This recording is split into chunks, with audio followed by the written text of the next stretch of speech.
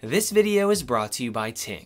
As of right now, for $400 to $500 USD, you can pick up two really solid iPhones, the first being the brand new 2020 iPhone SE with new components crammed into an older chassis, or the last gen iPhone 10, which of course is now 2.5 years old. And with their similar price points in mind, in this video, I want to compare the two to help you decide which is right for you as of this year. But before we continue, I'd really appreciate it if you leave a like, comment if you have any questions, suggestions, or opinions, as the YouTube algorithm likes that and will help push my content to more people. And if you are a recurring viewer, go ahead and click the bell icon and enable all notifications, as it does help the channel out a lot. Alright, so while the iPhone SE has a clean glass back, with aluminum, like it has a minimal sort of aesthetic, I'm sorry, the iPhone 10 here just wins this category. The design one, hands down, due to its better build materials. I mean, we got stainless steel here compared to aluminum, which still feels nice, but this is heavier and just, once again, feels more premium. This phone was, of course, sold at $1,000 when it came out. One thing I will say, though, is I do once again enjoy the minimalism of the iPhone SE, particularly in regard to its logo, which is centered, and there is no longer any iPhone labeling with, newer iPhone models. And then, of course, there's the bezel situation. With the iPhone SE, we have pretty much a design from 2014 with the iPhone 6. We have thick bezels, a home button, etc. Whereas we have the current gen design with the iPhone 10. It was the first to introduce a full screen display with thin bezels and a notch. And of course, it just looks better and more modern. But I will say speaker quality is different with these devices, and I say it goes in the favor of the iPhone SE, probably because A, this is a brand new, non-used device, and B, speaker quality has definitely increased over the years. So some of the newer tech probably found its way into this more budget-oriented phone. So let's just compare speakers real quick here. Here is the iPhone 10.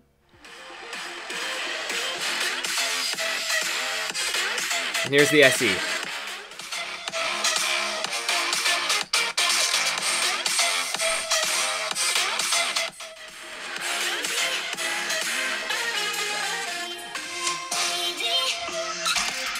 So yeah, even though both these phones have stereo setups, I do think that the iPhone SE sounds a bit cleaner and fuller, maybe, possibly once again because it has newer tech, or because it's used less. This was a used device. This iPhone 10, I got it from somebody who probably used it since launch. Next up, let's talk display, and it's just not even a contest. I mean, I'm not saying that the iPhone SE has a bad display, but it's definitely outdated, even to a 2-year-old device like the iPhone 10. To reiterate some specs, the iPhone SE basically has the display of the iPhone 8. It's 4.7 inches, it's IPS, it's 750p, compared to the iPhone 10's 5.8-inch OLED 1125p display, and has a higher pixel density compared to the SE, 458 here with the 10 versus 326. So everything, I mean, size, color quality, contrast, brightness, sharpness is better with the iPhone 10. And I'm not gonna lie, display is a hugely important aspect of a phone, so this is something, an aspect that I personally would look out for and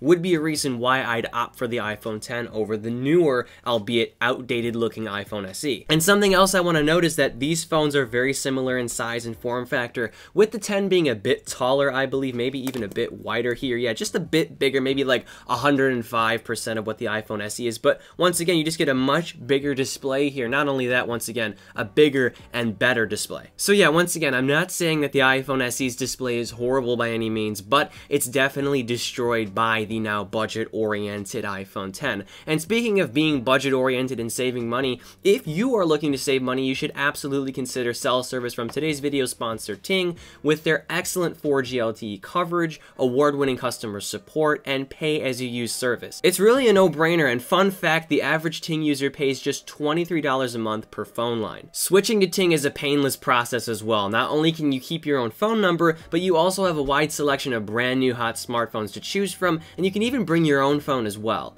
So go to noah.ting.com and get a bill estimate for what you'll be paying based on your usage, and if you decide to switch and you bring your own smartphone, you can get $25 in service credit, once again using my link, noah.ting.com, listed in the video description. Next up, let's talk battery life, and I think this is a category where things even out a bit here. Both, for example, can wirelessly charge with their glass backs, and from my, usage case or my own personal usage, both of these phones perform fairly similarly here, although their specifications are quite different.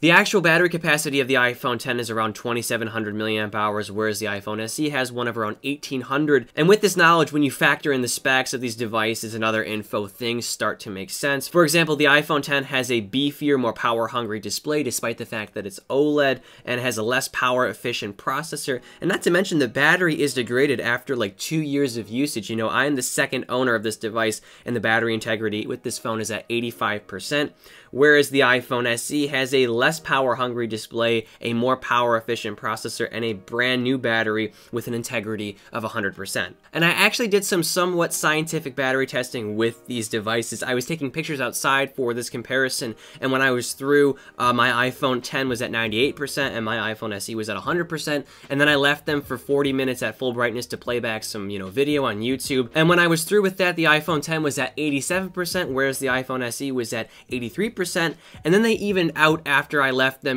playing TikToks, and I scrolled through that app for like, I don't know, 10, 15 minutes. So it appears that the iPhone 10 might have better battery life, but I think it's fair to say that, like I said, with the specs in mind and the battery degradation in mind, both of these phones are going to perform similarly in 2020, albeit it's going to be a little bit different if you do end up buying a brand new iPhone 10, which you still can, I think, off of Apple or from other sites as well. And ultimately that means, you can get through a whole day with moderate-ish usage, but, don't push it. You're going to have to charge more frequently if you are more of a heavy user. Next up, let's talk camera, and this is a category where I think the iPhone SE throws a bit of an uppercut towards the iPhone 10. This is a 2017 device, remember, and although it looks newer on the outside, the camera hardware is definitely older and doesn't quite stack up with the newer tech here. And of course, I'll state the obvious, we have a dual camera with the iPhone 10 and a single camera with the iPhone SE. All the sensors here are 12 megapixel, there's a telephoto lens. With the iPhone 10, I will add, so you get 2x zoom, which is pretty useful, I have to say, but even with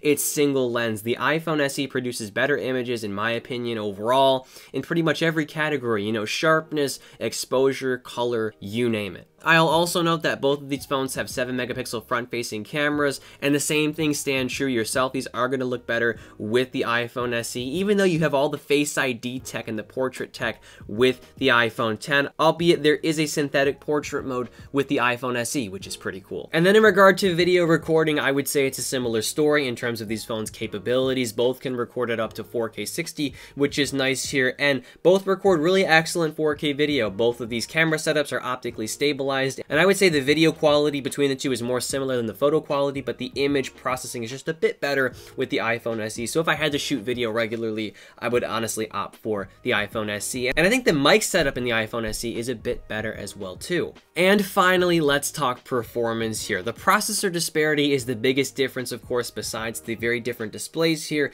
The iPhone SE boasts the all-new A13 processor, and the X has the A11. So they're not too far apart in evolution. They're in the same ballpark, but obviously the newer processor does perform, substantially better.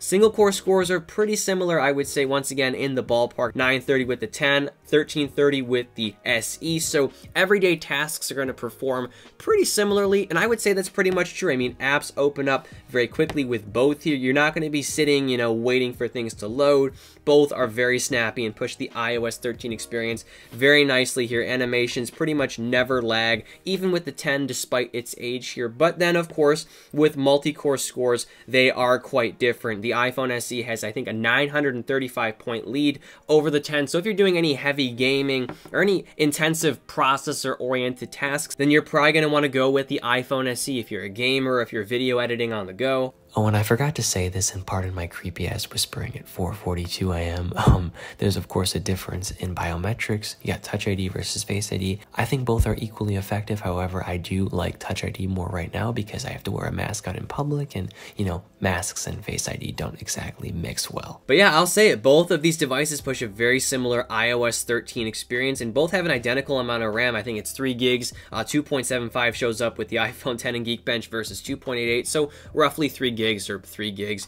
And yeah, ultimately, if I personally had to choose one, because I don't do anything super insane with my phone, I'm not a mobile gamer, I'm not video editing, I don't need all of this power in the world, I would go with the iPhone 10 because of its bigger, better display. And also I love the, you know, gestures, the navigation gestures make it a very different and more modern experience. But once again, if you're looking for power, if you're looking for a non-degraded battery, if you want better camera performance, and, you know, like I said, a beefier processor, then you should probably go the iPhone SE route. And also keep this in mind here, the iPhone SE, although it looks older in its design, is going to be supported for longer due to its newer processor. So if you're worried about software update longevity, go with the iPhone SE, because this will be, you know, left behind a year or two before this is. And that about wraps things up here. I hope this video was helpful. Once again, if you're looking to save money with your cell service, go ahead and check out noah.ting.com, listed in the video description. I'd really appreciate it, once again, if you leave a like, comment, and of course subscribe for more content like this. And as always, I'm Noah, and I will catch you all in the next one.